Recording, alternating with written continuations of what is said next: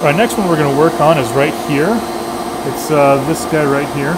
I believe this is the bottom side of a trilobite, which is pretty cool, but we're going to go ahead and get started on this one. I want to see what this one looks like. Alright, so without further ado, I'm going to put you on time-lapse again.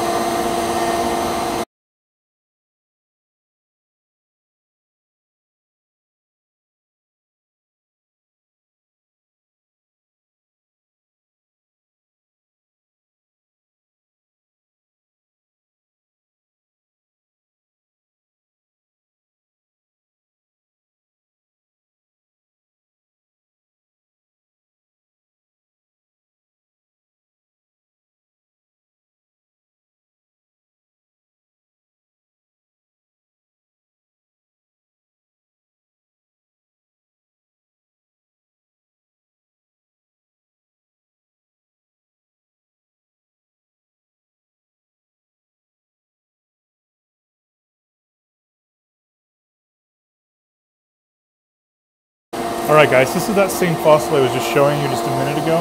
It just popped out of right here. I took the little air pen and I gently just went around the edge of it because I wanted to see what the top of it looked like. And this is what we got.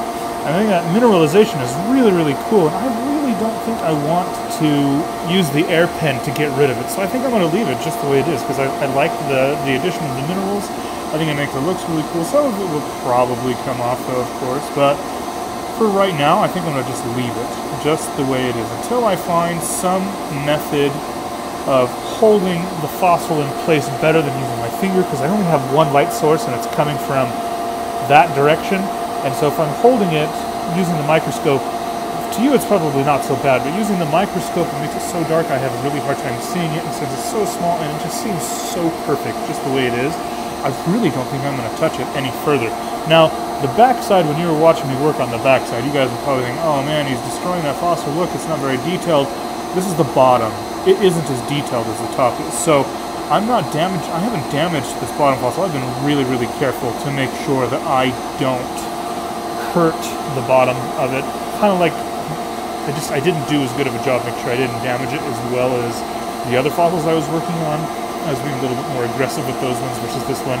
The reason being is because this one is pretty much almost intact. All we're missing is those little free cheeks, which are these little funny grooves you see. Let me get this to point. It's not operating right now, but right here, there's a free cheek missing here, and there's one missing right here. So I may try and get just this little bit out right here, but I really don't want to mess with it. It's so perfect, and I like the colors because of the mineral layer on top. So I think I'm going to just leave it. I think we're done with this one. It looks really nice, right? We can get measurements and study this one just the way it is. Big thanks to the University of Utah for letting me work in their lab. Also thanks to the Undergraduate Research Opportunities Program at the U for funding me while I do this. And as always, thank you for liking, commenting, and subscribing.